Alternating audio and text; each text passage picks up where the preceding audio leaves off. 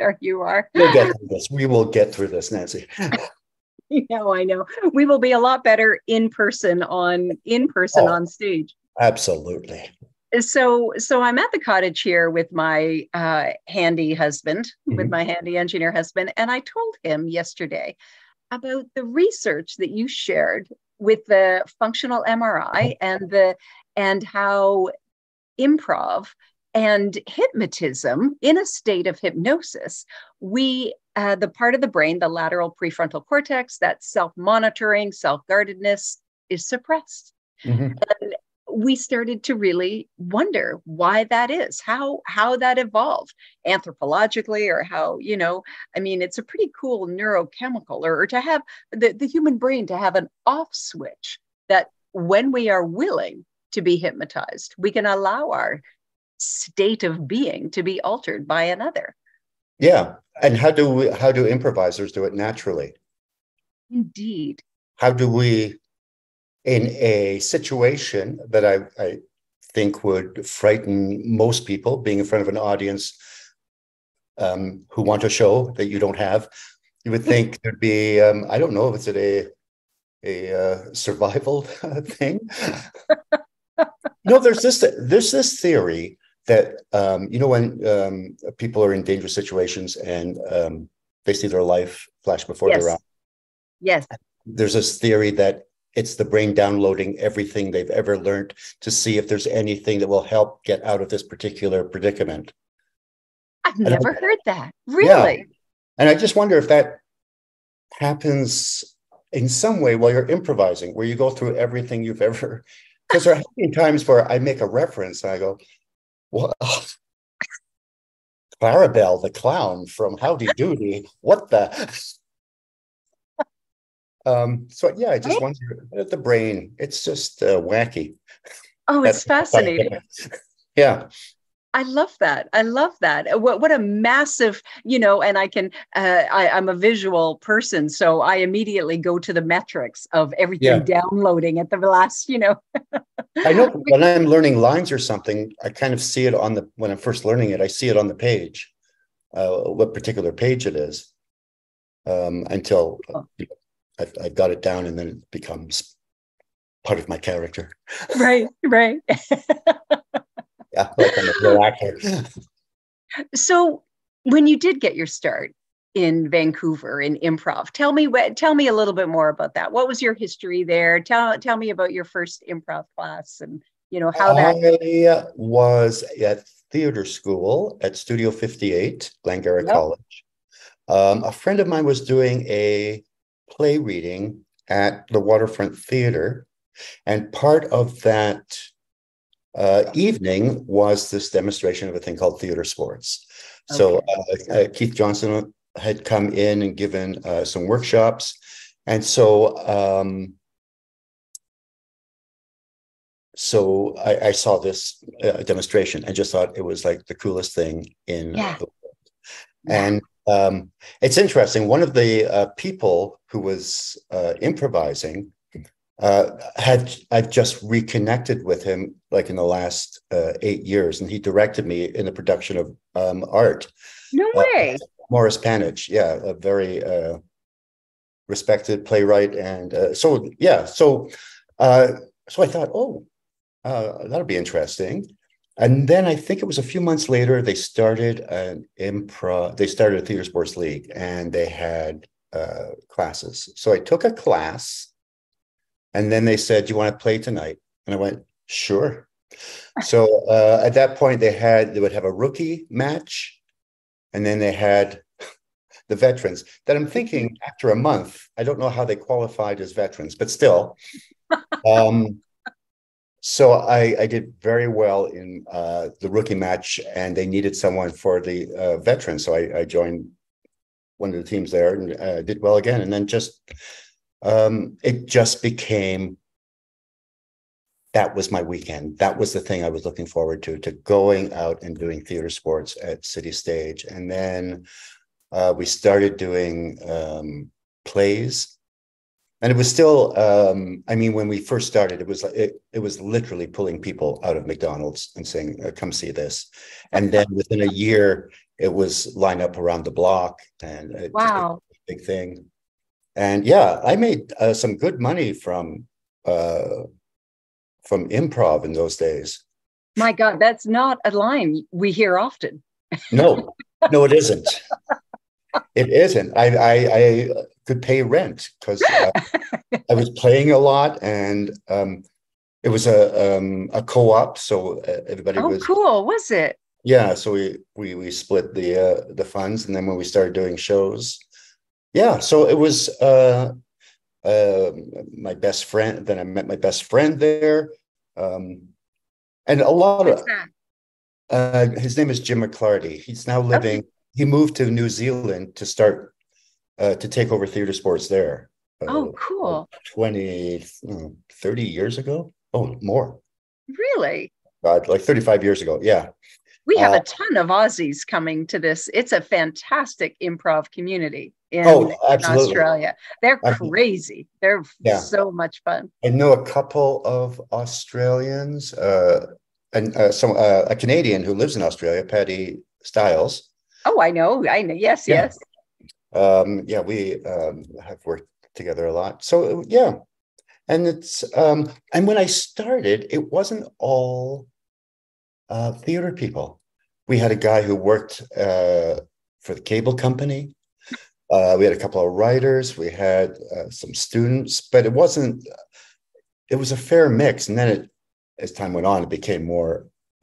We had more theater people, but at the beginning, it was just regular people who, Right?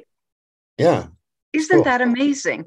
We have um, in my town, Hamilton, that that is experiencing sort of a cool arts resurgence. Yeah, In our lots of good stuff happening in the Hammer, and the improv classes when I go have a couple waitresses, a physicist, a, a bunch of theater people, but and then a couple business people. Like it's a wonderfully eclectic group of yeah. people just to come and connect and communicate and tap creativity and, interestingly, an intuitive knowledge that rarely sees the light of day. Yeah, I find your earlier comment so intriguing about that on our death, all of our memories come to fore. I mean, I think that what improv does is tap a different intuition and creativity that comes out only when we connect with another. yeah. It's pretty cool when everybody has the same joke at the same time, and then it's like, okay, I know we all have it. Are we going to be nice and let someone else say it, or are we? There have been Yeah. a couple of races at times where I get so excited. That's right. That's right. Is there something, what talk about the everyone loves Whose Line? And in fact, the one of the things that I'd like to chat about on Friday, when I finish compiling all of the stats, when we chat on the Friday evening of the conference, the views of YouTube Whose Line reruns are just off the charts, right? Like it's Yeah. crazy. It's like I feel we should be richer somehow. I Yeah, agree. worked out. Indeed. Yeah, I mean, and that was the reason the show came back. Uh, Brad and I found our audiences were getting like, 10, 12 years into our tour, our audiences were getting younger, which doesn't happen. And it was because Yeah.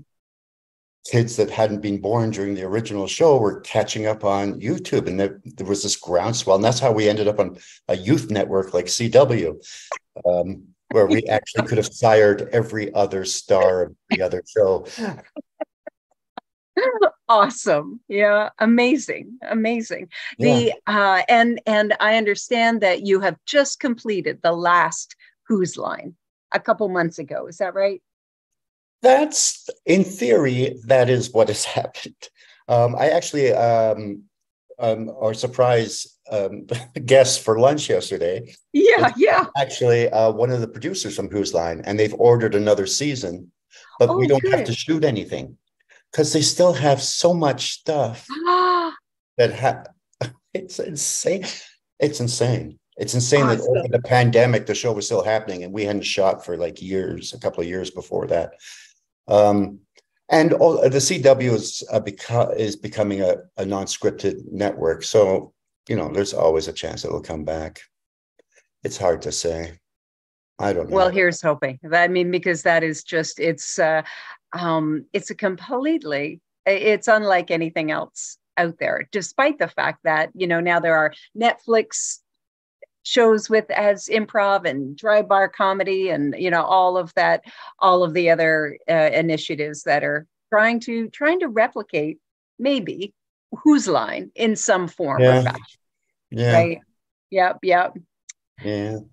The what are some of the things from Whose Line that just slayed you? You know, like that just you and Ryan had a crazy connection. Wayne was so talented. Everyone was just, you know, off the charts talented. But was there one scene, one day, one crazy adventure that you Well, I mean, the thing, and especially with the show, because when we're shooting, it'd be like 22, 24 games. So yeah, and it was just one after the other. So right. nothing, you know, not a lot of it stuck because you're just surviving the next one. The one that did was the scene with Richard Simmons.